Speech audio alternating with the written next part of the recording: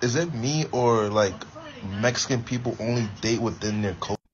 All right, disclaimer, we do not speak for all Mexicans or all of California. This is just our opinion and our personal experiences growing up. So we hope we can answer your question. Your question is, why do all Mexicans, parents... date within their own culture? Aren't they allowed to date within their own culture? All right, well, I can only give you our opinion, right? Our opinion is, I think most Mexicans, like us, for example, we're very family-oriented. So when you get married, you stay with your family. Especially if you're a daughter, you stay with your family. You stay with your parents. You guys get together on the weekends. You go to the flea market. You take your husband. Everybody kind of knows each other. You kind of know the culture, so that's what it is. I'm not saying that you can't do that if it's not in your culture. However, if you didn't come up with that upbringing, it might feel very overbearing, yes, very intrusive, because you're always so close. Some people are very open with their family. They're going to talk about your problems. They're going to talk about, things that irk them about you. And if you're not used to that, you're going to be like, why are you telling all of our business? And why do you have to see your mom again? Oh my God, your dad, oh this.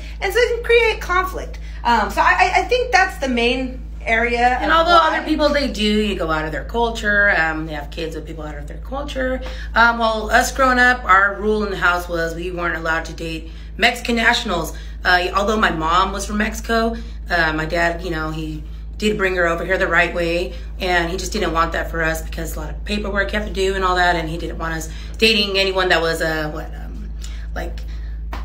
he just didn't want the trouble. He didn't, like you said, he's like, although love is a beautiful thing, you can't control who you fall in love with. If that happens, well, it happens, fine. But if you can avoid it, why not? He's like, because that's just so much work. It's unless you know the process, unless you've been through it. It pretty much because there's the upbringing too. There's many differences between being from a Tejano born dad, a Chicano dad, and then a Mexican mom. It's very different. The music is different. The food is different. A lot of the beliefs are different. Although we do have a sister that did marry someone who wasn't Mexican, he was Filipino, and then another sister, she did marry someone who was from Mexico.